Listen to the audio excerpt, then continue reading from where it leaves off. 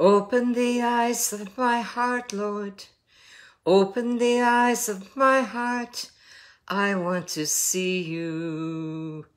I want to see you. So open the eyes of my heart, Lord. Open the eyes of my heart. I want to see you. I want to see you. To see you high and lifted up, shining in the light of your glory. Pour out your power and love as we sing, holy, holy, holy. Open the eyes of our hearts, Lord. Open the eyes of our hearts. We want to see you. We want to see you. Oh yes, precious Lord, we want to thank you for a brand new day, and we are seeking you. We want to see you. We want to have visions of you, dreams of you. We want to have conversations with you, prayers with you. We want to see you answering things in our life. We want to see the guidance of the Holy Spirit. And even when you say, no, don't go that way, not now, or the timing's not right, or whatever, Lord, we are grateful. We know that you guide and you guard our steps. And so we welcome you to the reading of your very own word. I'm going to read it. But Holy Spirit, we're asking you to breathe on it, to bring it to life for us, each one of us, to bring answers to things that we ponder, that trouble our hearts, that we wonder about. Lord, it's all in your word. Every answer to everything is in your word. And so we are most grateful. And we consider ourselves so privileged to come together. I welcome each and every one of you, all you faithful saints. You've come to hear the word. And I just know the word is going to bless you today. We will be reading on this November 11, Veterans Day in America. And I just want to honor and congratulate and thank all of the veterans, anybody who served, male or female. I want to thank you for serving. Yes, it is because of you that America has had the wonderful heritage and history it's had. I want to thank my special little Sammy, my own husband, served 4 years in the Navy, in the Seabees, and now he's up in heaven serving the Lord, full-time eternity. But I want to thank him from the earth because I have great memories of pictures of him there and things that he did. And he was a builder. He built huge barracks with teams for all of the Navy Seabees who were going to come to Trinidad. And so I pray that every veteran has a beautiful day, that someone honors you, takes you out to lunch or whatever, prays with you. And on this November 11, we will continue in our read in Ezekiel chapter 23 today. Chapter 23, if you would turn there, please, in your very own word.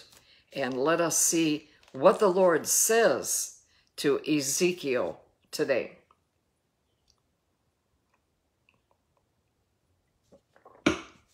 The word of the Lord came again to me, Ezekiel, saying, Son of man, there were 2 women, the daughters of one mother, and they committed harlotry in Egypt. They committed harlotry in their youth. Well, there was a mother that wasn't bringing girls up right, was she? Their breasts were there embraced. Their virgin bosom was there pressed. Their names, Aholah, the elder, and Aholabah, her sister. Aholah means her own tabernacle. And Aholabah means my tabernacle is in her. They were mine, the Lord says, and they bore sons and daughters. As for their names, now here's the real meaning, Samaria is Aholah, and Jerusalem is Aholabah. Aholah played the harlot even though she was mine, and she lusted for her lovers, the neighboring Assyrians, who were clothed in purple, captains and rulers, all of them desirable young men, horsemen riding on horses. And thus she committed her harlotry with them, all of them choice men of Assyria, and with all for whom she lusted. All of them. Doesn't say just one. With all her idols, she defiled herself. She has never given up her harlotry brought from Egypt. For in her youth they had lain with her, pressed her virgin bosom, and poured out their immorality upon her. Therefore I have delivered her into the hand of her lovers, into the hand of the Assyrians for whom she lusted. They uncovered her nakedness, took away her sons and daughters, and slew her with the sword. She became a byword among women, for they had executed judgment on her. Now, although her sister Aholabah saw this, she became more corrupt in her lust than she, and in her harlotry more corrupt than her sister's harlotry. She lusted for the neighboring Assyrians, captains and rulers, clothed most gorgeously, horsemen riding on horses, all of them desirable young men. And then I saw that she was defiled. Both took the same way. But she increased her harlotry. She looked at men portrayed on the wall, images of Chaldeans portrayed in vermilion, girded with belts around their waists, flowing turbans on their heads, all of them looking like captains, in the manner of the Babylonians of Chaldea, the land of their nativity. As soon as her eyes saw them, she lusted for them and sent messengers to them in Chaldea. And then the Babylonians came to her into the bed of love, and they defiled her with their immorality. So she was defiled by them and alienated herself from them. She revealed her harlotry and uncovered her nakedness, and then I alienated myself from her, as I had alienated myself from her sister. And yet she multiplied her harlotry in calling to remembrance the days of her youth, when she had played the harlot in the land of Egypt. For she lusted for her paramours, whose flesh is like the flesh of donkeys, and whose issue is like the issue of horses. Whoa. Okay. Thus you called to remembrance the lewdness of your youth, when the Egyptians pressed your bosom because of your youthful breasts. Therefore, Aholabah, thus says the Lord God, behold, I will stir up your lovers against you, from whom you have alienated yourself, and I will bring them against you from every side. The Babylonians, all the Chaldeans, Pekod, Shoah, Koah, all the Assyrians with them, all of them, desirable young men, governors and rulers, captains and men of renown, all of them riding on horses. And they shall come against you with chariots, wagons, and war horses, with a horde of people. They shall array against you buckler, shield, and helmet all around. I will delegate judgment to them, and they shall judge you according to their judgments. I will set my jealousy against you, and they shall deal furiously with you. They shall remove your nose and your ears, and your remnant shall fall by the sword. They shall take your sons and daughters, and your remnant shall be devoured by fire. They shall also strip you of your clothes and take away your beautiful jewelry. And thus I will cease your lewdness and your harlotry brought from the land of Egypt, so that you will not lift your eyes to them, nor remember Egypt anymore. For thus says the Lord God, surely I will deliver you into the hand of those you hate, into the hand of those from whom you alienated yourself. They will deal hatefully with you, take away all you have worked for, and leave you naked and bare. How do you think the people are taking this message to them? How are you and I taking this message? The nakedness of your harlotry shall be uncovered, both your lewdness and your harlotry. I will do these things to you because you have gone as a harlot after the Gentiles, because you have become defiled by their idols. You have walked in the way of your sister. Therefore I will put her cup in your hand. Thus says the Lord God, you shall drink of your sister's cup, the deep and wide one. You shall be laughed to scorn and held in derision. It contains much. You will be filled with drunkenness and sorrow, the cup of horror and desolation, the cup of your sister Samaria. You shall drink and drain it.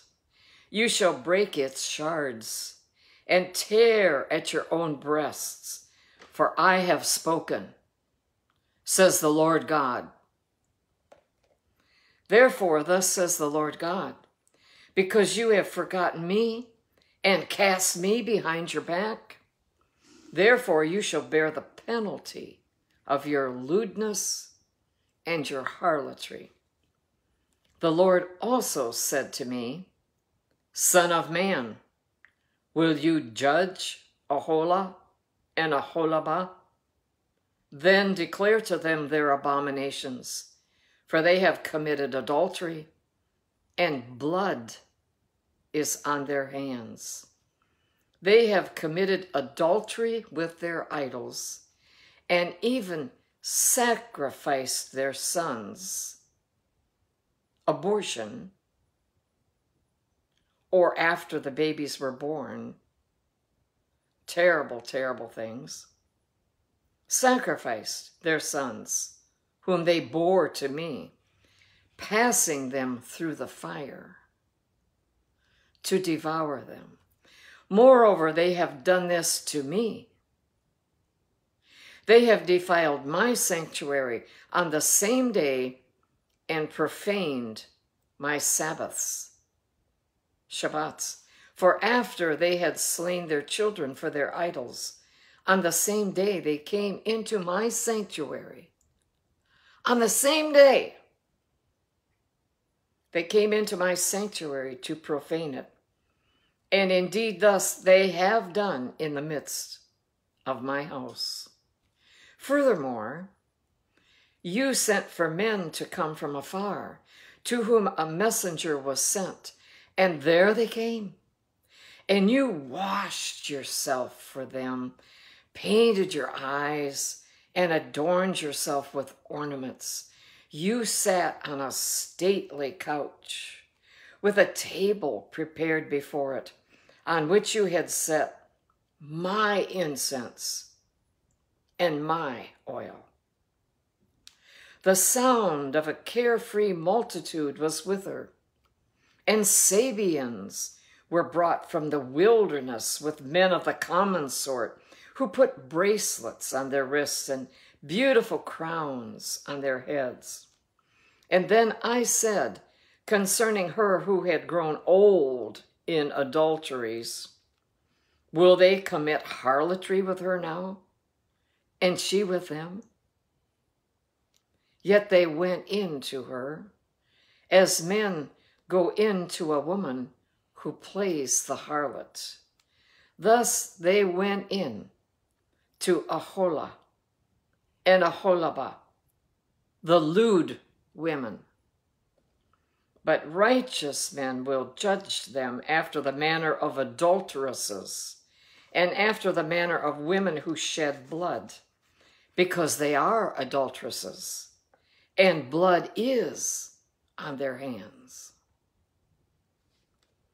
For thus says the Lord God, bring up an assembly against them, give them up to trouble and plunder.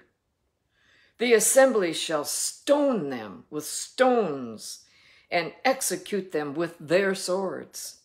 They shall slay their sons and their daughters and burn their houses with fire. Thus I will cause lewdness to cease from the land, that all women may be taught not to practice your lewdness. They shall repay you for your lewdness, and you shall pay for your idolatrous sins. And then you shall know that I am the Lord.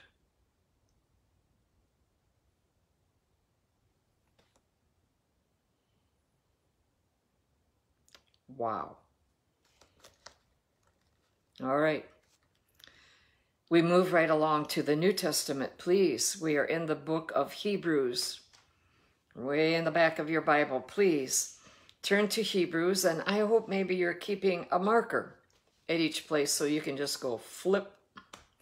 Today we are continuing in chapter 10 of Hebrews, picking up with verse 19. Therefore, brethren, having boldness to enter the holiest by the blood of Jesus, by a new and living way which he consecrated for us, through the veil, that is, his flesh. And having a high priest over the house of God, let us draw near with a true heart and full assurance of faith, having our hearts sprinkled from an evil conscience and our bodies washed with pure water. Let us hold fast the confession of our hope without wavering, for he who promised is faithful. And let us consider one another in order to stir up love and good works, not forsaking, now listen to this, not forsaking the assembling of ourselves together, as is the manner of some, but exhorting one another, and so much the more as you see the day, capital D on day, approaching. And so let us exhort one another.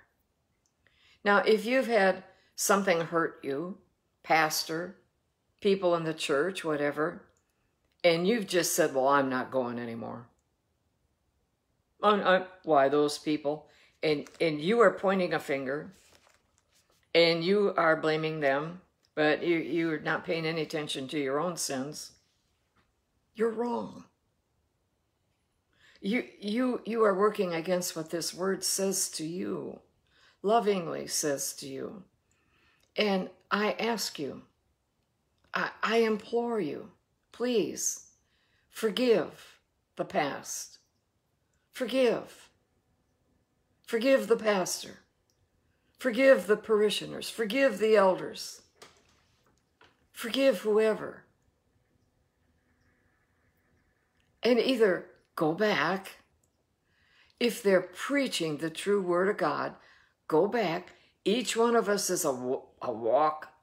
Each one of us is a progress, okay? We don't all have it all together. Or find a church that you feel that is preaching the true word of God, reading it, teaching it, believing it, and plug in. Plug in. Not forsaking the assembly of ourselves together. This is the word of God. Not forsaking. Plug in somewhere.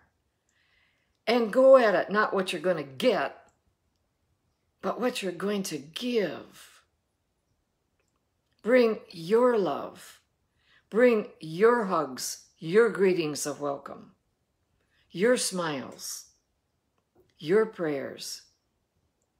There are a lot of people that are hurting much more than you are.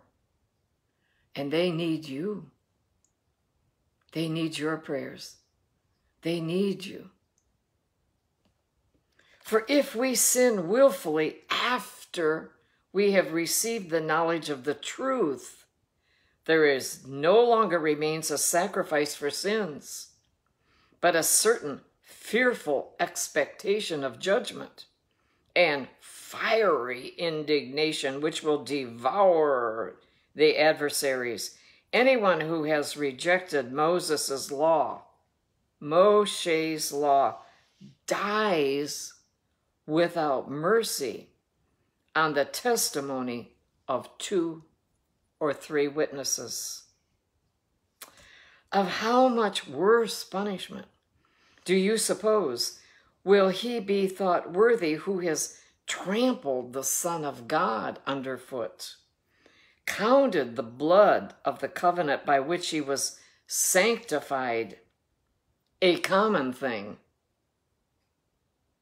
counted a common thing, and insulted the Spirit of grace?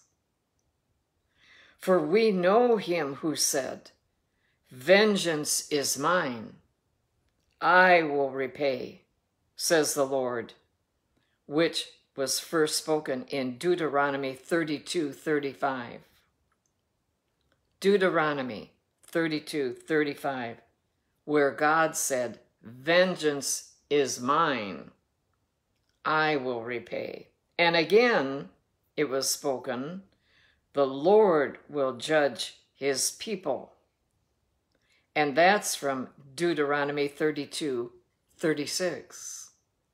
Deuteronomy 32:36. It is a fearful thing to fall into the hands of the living God. Oh, I have a great fear of the living God, a great love. But I also know who has charge. Who has charge of my life? It's either his grace and mercy and will for me to live today, or and I come from that vision very freshly. Spent quality time viewing a beautiful moon with my husband, and within the hour he fell on the bathroom floor and went with the Lord. Quick. Death can come quick. Quickly. Better English. It is a fearful thing to fall into the hands of the living God. But recall the former days in which, after you were illuminated, you endured a great struggle with sufferings. Do you remember that? You got born again, and boy, it was like everything came against you. Your family didn't want you to. They said, "Oh no, not a Jesus freak." Oh my, oh, what's happened? What's happened to mom, dad, brother, sister? You fought some battles. Some people didn't make it. They quit. They gave up the living God because of the persecution of people. You endured a great struggle with sufferings, partly while you were made a spectacle, both by reproaches and tribulations. Oh man, all my family, all my friends, everybody in the little town I lived in. You heard about Jane HOWERTH? Man, stay away from her. She's become a Jesus freak. I lost a lot of friends, but I hung on to Jesus. I never let him go, and it's 50-some years now. Thank the Lord. Thank the Lord. Thank you, Jesus, you came to save me. And my brothers and sisters here, and man, they're doing thumbs up and hearts all over the place on the screen, because I know you feel that way too. He brought us out of sin into the revelation of what his blood, his sacrifice on the cross, paid our sin, our price, once and for all. But we had been made a spectacle, both by reproaches and tribulations, and partly while you became companions of those who were so treated. For you had compassion on me in my chains, Paul is saying, and joyfully accepted the plundering of your goods, knowing that you have a better and an enduring possession for yourselves in heaven. Oh, there are things waiting for us in heaven, y'all. It's worth walking this walk. Waiting for us in heaven. Therefore, do not cast away your confidence, which has great reward. For you have need of endurance, so that after you have done the will of God, you may receive the promise. And now here is just a wonderful quote from, let me look at this tiny little writing here. Well, I'm going to trust Connie to put it right down there for you. This is so tiny I can't read it this morning. Here's the quote. For yet a little while, and he who is coming will come and will not tarry. Now the just shall live by faith. But if anyone draws back, my soul has no pleasure in him. Don't go back to the former sins. They'll bite you harder if you go back than the first time. You sort that what I just said out for your own life. But we are not of those who draw back to perdition, but of those who believe to the saving of the soul. That's my confession. I know it's your confession too. We're not going to draw back. We're not going back to the stuff we used to do, the way we used to talk, the way we used to think. No, we're going to praise God. We're going to worship with these mouths and these tongues. Our eyes are going to be looking up because Jesus is coming. When? I don't know. He doesn't know. He said only the Father knows. But you can plan on it. He's coming. We're either going to have our feet still on earth and see him burst through the clouds with glory. The whole world will see that. Or he's coming to take you home. So let's live today like it was our last. On the other hand, let's also live today like it was our first. Let's renew how we used to. We were so excited. We got born again. We saw the plan. Our eyesight, the curtain was taken up so we could see the Word of God plainly. Now we understood. Let's keep that same freshness. Let's keep it. Let's lay hold of it. But we are not of those who draw back to perdition, but of those who believe to the saving of the soul. Woo! Glory! I'm excited. I'm renewing it. All right, we move right along to Psalm 109. Psalm 109, this is another psalm that David brought forth. He gave it to the chief musician. And I'm looking forward to going to heaven. I want to hear all of these psalms in the original music. It is going to be glorious. Here are the words. Do not keep silent, O God of my praise, for the mouth of the wicked and the mouth of the deceitful have opened against me. They have spoken against me with a lying tongue, David says.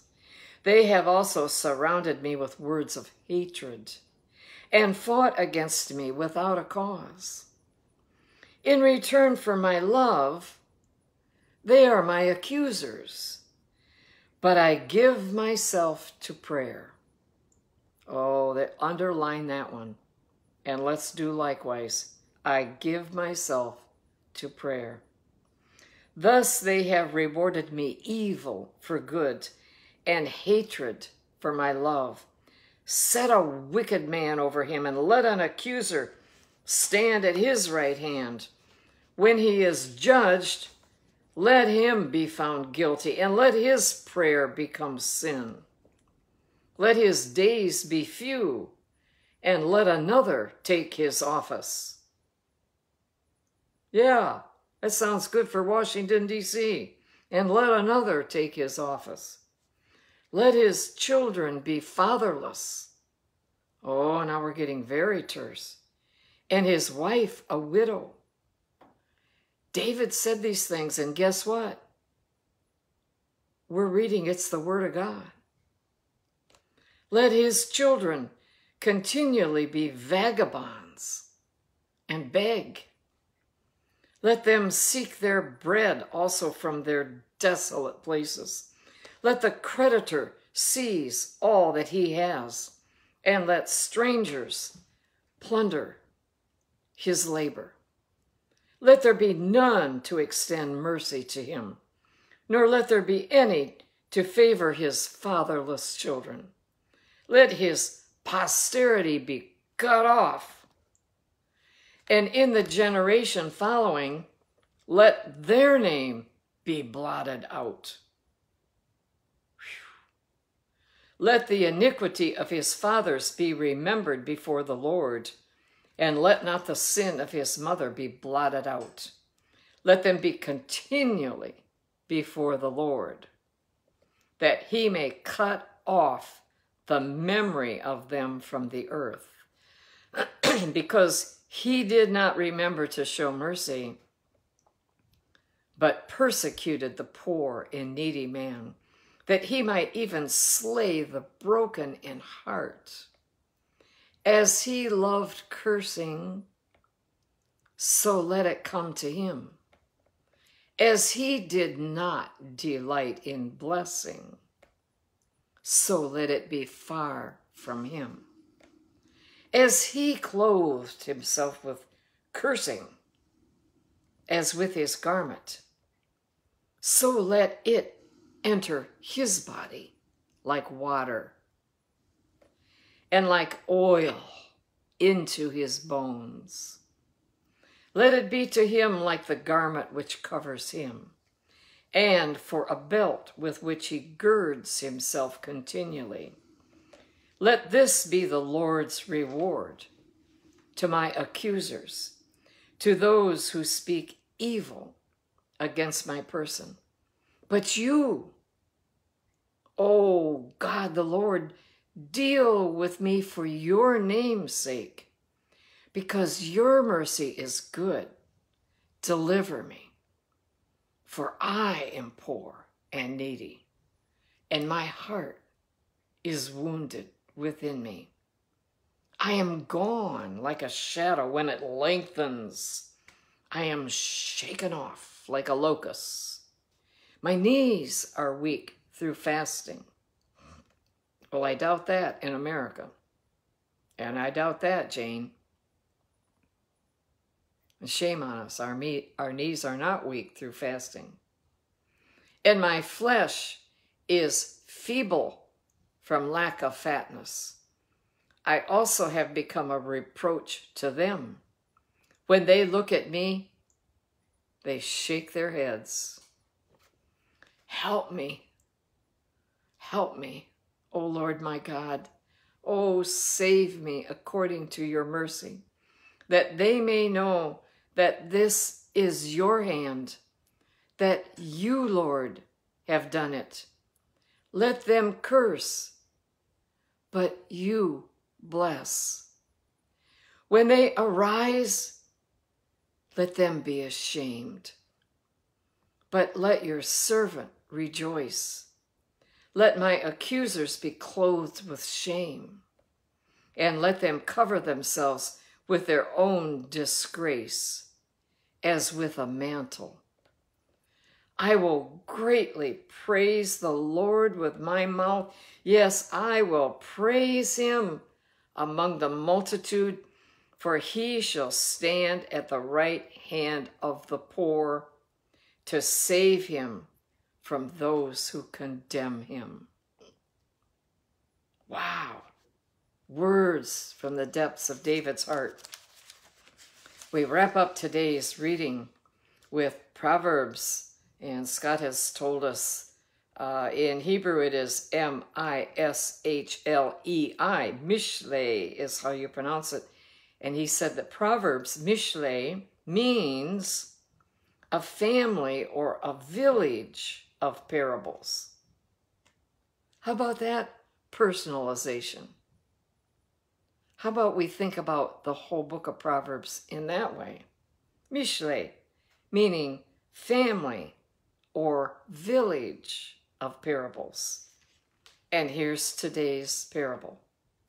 Proverbs 27:13. Proverbs, Mishlei 27:13. Take the garment of him who is surety for a stranger, and hold it in pledge when he is surety for a seductress. Just go ahead and hold that garment, because it might not turn out well. And then you will have something at least in your hand for what you lost. Take the garment of him who is surety for a stranger, and hold it in pledge when he is surety for a seductress. Woo! That's a tough word there. Let's wrap it up in prayer. Father God, we are so grateful for your word. Oh my. Your word blesses and it corrects. It can do it all at the same time. Precious Lord, we thank you. We are happy to be in your word. We hold it dear within us. For these are tough days. And we need the power and also the mercy of your word for ourselves and for how we treat others, and to share with others, that we can share that God will forgive, that he is a merciful God, that Holy Spirit will come and guide you and instruct you and comfort you. Holy Spirit, Ruach HaKodesh, is a comforter for your times that your heart is broken. Let him come and you spend time with him, and he will comfort you. Spend time in the word. Write down some scriptures that apply to your life and put them up somewhere where you see them until you have memorized them, until they just automatically come to your mind. Father God, we continue higher to greater things, and we hold up Jerusalem. We hold up Oholabah. We hold her up to you. Father God, we hold up Israel. We hold up your Jewish people. Oh, they are in the fight of their life. But the army is being led by you. By you. We can read of their troubles and the plan you have for them. And the wonderful bottom line is they win in the end. They win and the enemies lose. Even when it looks like the enemy is winning, no, that's temporary. Your people, you gave them the land. You brought them out of Egypt. We've had it referred to us again this morning. You took them on that long journey across the hot, barren wilderness, and you will fulfill your promise to them. The time it takes, we don't know. But Lord, we are asking for today. We are asking, precious Lord, that you be Lord of the armies, that you are Lord over the IDF. And Father God, we're asking that you have your right hand over the IDF as they pursue on. Father God, they are surrounded by huge, huge countries of land, and all the people have been brought up in those places to hate them, been brought up from tiny children.